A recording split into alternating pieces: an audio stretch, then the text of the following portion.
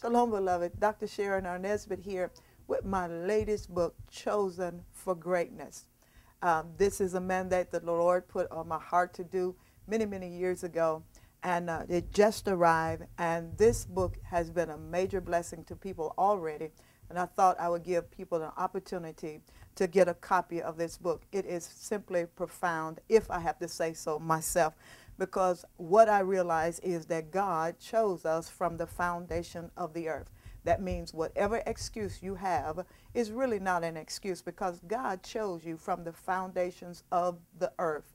The foundations of the world, Ephesians 1:4 says that he chose you from the foundations of the world, that you may do great things on the earth. The Bible says that the good work that he's already begun in you, he's going to complete it. And so I found out many years ago that irregardless of my past, what I've done, and what people had said about me, I was sent here on earth with an assignment to do great things for the kingdom of God. And I believe this book will be transformational.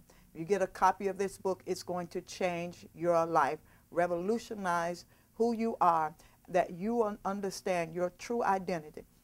What I found out is if you let somebody else define you, they can confine you. Yes, I said it. If you let somebody define you, they will confine you.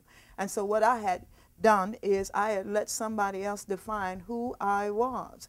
I'd lost my identity. I'd been mishandled. I've been handicapped because I was always letting somebody else define me.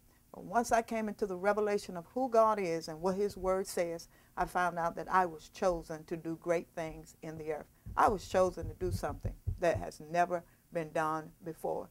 And can I tell you, you have been chosen to bring something in the earth that has never been done before.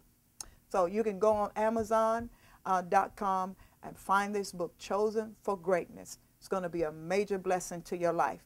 And as you read it, I want you to begin to see yourself in the light of the word and see what God has chosen you to do.